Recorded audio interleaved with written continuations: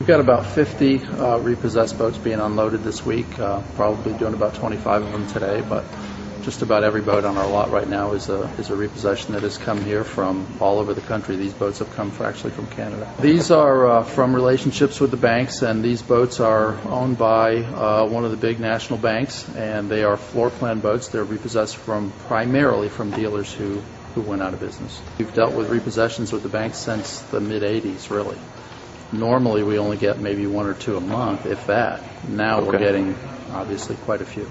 Normally a repossession is a boat that, has been in somebody's backyard and uncared for who knows how many years. Where right now today, something that we've never had before, we have over 100 brand new repossessions, boats that were repossessed from a dealer who went out of business. So they'll be sold as a new boat with the manufacturer's warranties for Yamaha or Mercruiser or Volvo or whoever it is. And the only real difference is that you get to bid on it and name your own price. It's still a new boat.